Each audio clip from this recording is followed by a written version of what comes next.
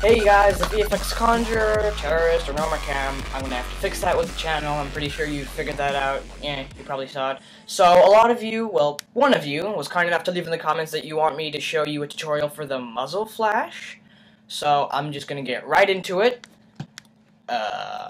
First off, you're gonna have to get up your asset. Right here is the muzzle flash. What you're gonna have to do is search up muzzle flash, Google. If you don't have what I have, it's called Axon Essentials. I'll go into deep, I'll talk about it deeper in another video. Sorry for stuttering, first video. Give me some props. Alright, so we're going to have a black background behind it. If it's a front-facing shot, you're going to have to take this one. If it's a side shot, you can take this one. I've already taken the liberty of downloading it to my desktop. You can search through the image and see one you like. So we'll go ahead. I use After Effects. You can use whatever else you have, but I don't know how to use whatever else you have. What we're going to do is we're going to click on this. We're going to import multiple files. Now here in my documents is a file. This video I shot with a friend. His name is NYGamers10. Check out his channel. He is pretty cool. Now I want this video. We can open that up, and it's going to ask me, do I want to import something else? We're going to go right to our desktop. We're going to click on our asset, and we're going to open that up. Since I don't want to import anything else, I can just click cancel. So you see it comes up right here in this window. What we're going to do is we're going to take this, and to double check if this is the one we want, we can just search through here, skim through it. We can click play, it's no problem. If you want to hear it with sound, right here in our preview, we can click render, RAM preview, sorry. But now we can close this up. We can go back here. We can click on this, because since we know it's the one we want, we can drag it. This is the new comp. It automatically sets a comp to all of this, to this settings. So right here, we can adjust the quality we want it to be. I left it at auto. You might not have fast enough RAM to always have it on full. You might have other things open up or different things. So now I'm just going to leave it for auto, so this doesn't keep glitching out on me. So, as you can see, when we create a new comp, it has this cool little composition thing right here. You can click Enter, and then you can click, maybe call it Muzzle. Muzzle comp, maybe. I don't know. Here is footage, and here is our asset. Now, you see it says 35 seconds. It's pretty long, and we don't want it to always render. So, for now, we're just going to go to our area that we want. We can skim through and see where is the area that we want to add the muzzle flash in. Around here, we can just go through and see the point in time. This is where all the rendering is going to happen between this time ruler and this time ruler. So we can just adjust it so it doesn't have to render too much. You know, find the point in time. There we go. Maybe give it a little bit afterwards. And then we can put this here. Also, right up here, you can adjust the zoom length, or right down here. For now, I'm just going to use this up here. Adjust it as such. And again, if this is the only part of your video that you want to use, not anything else in the video, you can just click on this and trim to comp work area. Since there are other things in this video that I do need, I will leave it like this. So we're just going to go through here and see where I shoot the gun, or the character. See, it can go right here, or right here, or anywhere you want, really. For now, I'm just going to leave it at this. Around here, perfect. Now we have to take our asset, and we're going to have to drag it, and drop it down to this area, right here. Now, you see here, it pops up just like this. If we put it below, it means it's going to be below our footage. Since this is right above it, and it's taking lots of space, it's going to be right above it. So what we do, we click on this, and we drag it up above here, and here we see it come as this. Now, it's not going to only show the muzzle flash, because we have a black background. What we can do, however, is go here, and now if you can't see this, you can't see the mode, you might have to click toggle switches, toggle modes. See, it might come out as this, but you can click on this. It's perfectly fine. And now we can go right here. We can go a bit lower, and we can search for screen. This is what we want. This will take away all the black parts and just leave us with what we have here. So it comes out as this, you know. It may not be in the position or scale you wanted, but we'll work on that. What we can do is we can click the W key, or you can go right up here to all our tools, and we can click on this, the rotation tool. See, and if you hover it long enough, it'll tell you the command you can click to activate the tool. Now, for now, we're just going to scale this around at this angle. Now, obviously, it's not going to be covering my entire body. So, to go back from this, you can either click V, or just hover over it, see the command, or just click on it. So, what we can do is we can click on this, and we can drag, unless you want it to keep its size and not distortion it like this. You can click, you can hold Shift, and then you drag. You adjust it to where you want it to be. Obviously, that is not the angle, so we can click W, or just click on it, adjust it to the angle, V to go back. Go right around here. Maybe the proportion isn't correct. Maybe you can scale it like this to fit it, because obviously this pistol is not going to have such a huge blast. Just drag it. Maybe scale it down, scale it up. It's really up to you. Shift click. Maybe adjust it a bit more. And voila, we have it here.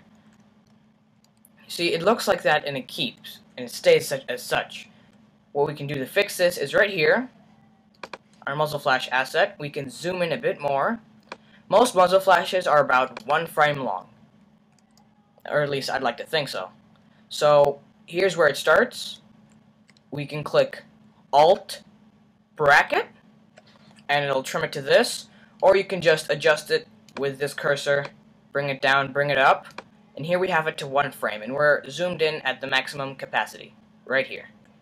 Alright, so if we can just skim through it, it looks pretty cool, but it just doesn't look real enough. Now what we can do is we can add smoke. Now I know most of you don't know where to get your smoke from, or you know how to get it. In a later video I'll show you where, so we can just import file. And now this is what I was talking about, Action Essentials. We can click on this. We can click on Action Essentials 1 or Action Essentials 2. Now I know that the smoke is here. We don't click on smoke, we can click on powder hits. Now if you want to preview it before you take it in, you can just click space on a Mac, and voila. You can go through, see which one you want. It has a bunch of cool assets.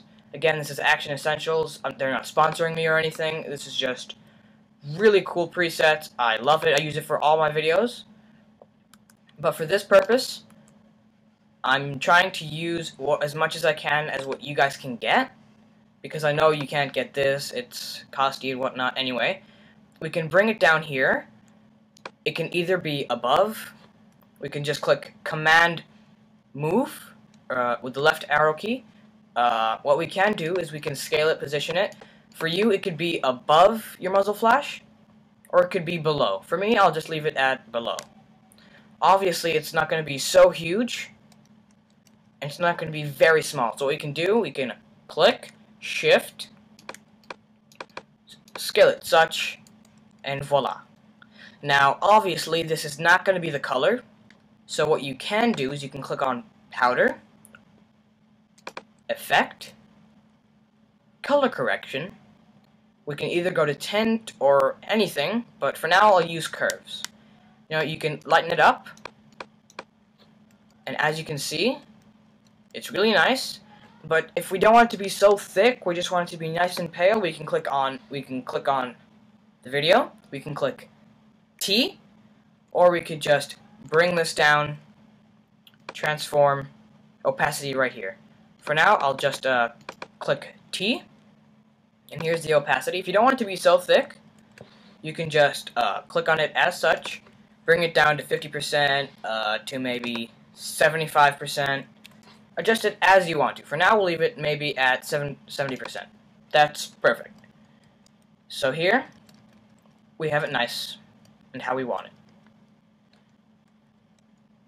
After we're done with it, if this is all you want to do, we can take it. We're going to take it a step further and show you a cool little step. We can click on this to duplicate it. We can click Command D or Control D if you're on the PC, or we can just go up here to Edit and Duplicate. So right here, what we're going to do is we're going to click on this from what we've learned before. Click over here. We can click Alt bracket, go one step further, and then click Alt bracket. Now you don't know what this does. We'll bring this on top, and as we bring it on top, you won't be able to see any of the layers that we've just done. Don't worry, don't panic. What we can do over here, we can go to this. Remember, if you can't see it, toggle switches. Right here, go down, click on Add. As you can see, it's going to be just like this. You know, you don't want it to be like that. You can click on T, lower it to 50, maybe, just so we can work with it, or just maybe have it at 25%. Really, adjust it how you want it to be. Now, what this is going to be for is our light. For instance, if you were to shoot a gun, it's going to have light on you. Environmental reaction, or action. So we can click on our masking tool, or we can just click G. So what we're going to do is we're going to zoom in with your regular scroller, and for instance, maybe it's going to have some light effect on the gun. You can just mask around it as such, and only this part will be illuminated. Now if you click here and just preview, it looks kind of wrong. It doesn't look like a regular light. To soften it, we can click on F, or you could just go down here, go to your mask properties, and here's the feather. For now, I'll just click F. You can increase this, maybe keep it at 5, so the edges aren't so rough, you can barely detect it, it's nice, and it looks pretty cool. Now, obviously, it's going to have some reaction on my face, so we're going to click on this. Make sure you clicked on this, so you only mask this. We're just going to go over my face. It doesn't have to be as precise, it's just a little bit of light right here, and as you can see, the edges are rough. We can go here, we can click F. It's going to bring us both of the masks, since we do have 2 masks. I know this is the second mask, so we can bring this to maybe 5. And as you can see, it looks pretty nice. Now, if you want to move around here, just, use your scroller, whatnot. And maybe, finally, we could have on my shirt, perhaps, or on this part of my body. So we're just going to mask really quickly. Our basic outline here, as we know. We can bring this down here, or just click F. Set it to 5, or set it to whatever you want. This is really depends on your video. So here, it's nice we have it. But as you can see, I made it go for an extra frame. Now what could we do with that? So as the light comes in, we can have it, we can click T for the opacity, we can bring it back up to 100%. As you can see, it is very rough. If you don't want to keep it at 100%, which you'd have good reason not to, we can keep it at 25 or maybe bring it a bit higher, but for now we'll leave it at this. You can click right here on this timer next to the opacity. You can click on that, and what this does is as you move through, if you make an adjustment and you don't want it to be in this frame but you want it to be in this frame, it keyframes it. So as you go through right here, here it is, you go through one more, we can maybe have it go down a bit. So let's put it at 15%, so it fades out nice and smooth. We can have it again lower at 0% at the end. So it's a nice cool animation. We can click here, and we can preview that. And here is the smoke. If you're not happy with the smoke, you can go and find other smoke, but for now, this is what we have. And now we can just preview it. Alright. When you want it to end, you can just click on this. There we go. There we go. Now there's a lot of other things we can do. I will have a advanced Muzzle Flash tutorial later on, but for just when you're finished, you can click on Composition, Add to Render Queue. Once you've added it, you can go to this. You can either double click on this to open up this menu, it's a more advanced menu, or you can just click right here. You can choose your format. You want to open it with Photoshop, whatever. For now, the best setting is QuickTime NTSC or QuickTime DVPAL. And now here, you're going to click where you want it to go. You can just double click. You see it can show up wherever. For now, we can just save it to our, for instance, movies. It doesn't have to be in that file. We can have it anywhere in our movies. Maybe here, maybe here. For now, I'll just put it TheVFXConjorur. So we can also adjust the name right here. Muzzle comp. We can save. Then it will just render. Oh, here's a tip. Now, if your work area is just adjusted to this, it'll only render what is in here. So you can just widen it, and then widen it right here, and it'll render the entire clip. If you don't want it, you can just click Command Z or Control Z to bring it how it was, and that'll be all. So we've set everything up. We click Render. It'll just take its time and render. It might not render that fast for you. You might have added a few more assets, whatever you know. So right now, we can go out here, go right here, open up Finder, or wherever you saved it on your PC. I saved it in my movies. We can go here to our muzzle comp. We can click space to preview it.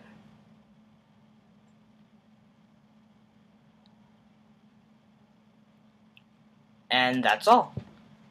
I'll show you where I assemble all my clips. I usually do it with Final Cut Pro. If you're on a Windows, you can use Windows Live. It's really, I don't have Windows Live apparently, you know.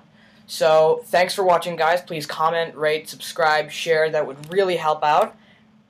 Tutorial videos will come out every Sunday, and I believe Saturday every other week. So, 1 week Sunday, Saturday, next week skip it. 1 week Sunday, Saturday, next week skip it, yada yada yada. And we'll also have Final Cut tutorials. So, you know, I'll go into a more advanced muzzle flash tutorial later. That's all for today. Thank you so much.